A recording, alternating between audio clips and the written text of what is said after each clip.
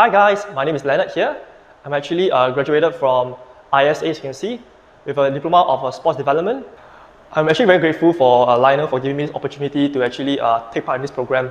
Because previously as a trainer, at the start of the year, before this opportunity, I was struggling to look for clients. I did manage to close some sales, but I had to shortchange myself of offering $30 per session, and that was already very degrading as a trainer myself. So thanks to these two kind of stupid mistakes and bad habits, I was struggling to actually make ends in the fitness industry. But thankfully enough, of course, when I found Lionel Lim's coaching program as becoming a better trainer itself, I actually decided to embark on it. And through the process, actually within 3 months, I closed a total of 5,500 worth of sales.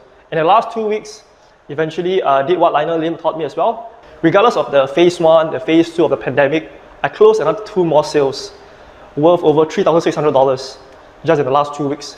So you can imagine, right now, there are actually people looking for personal training, because in the past, I did honestly thought that many Singaporeans would not be keen in looking for personal training, rather than looking for online coaching because it's a cheaper option. But that is not true.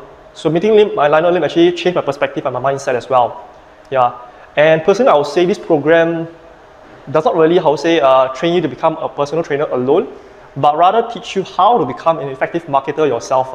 Because at the end of the day, most people come in here, we roughly will basically know the basics of fitness and bodybuilding, nutrition. But the key thing at the end of the day was what I learned from Lionel Lim was he taught me how to be solution orientated. Rather than blaming the problems, like what you face, oh, the gym is closed, what can I do? Or I'm not allowed to go jogging outside, what can I do with my clients?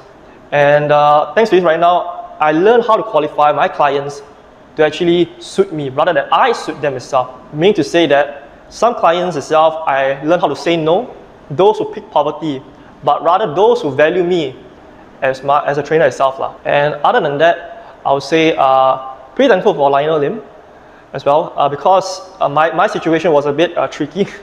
As a trainer myself at the start of January, I was literally on the verge of giving up. And even through this pandemic itself, there are many ways to create sales as well. Yeah.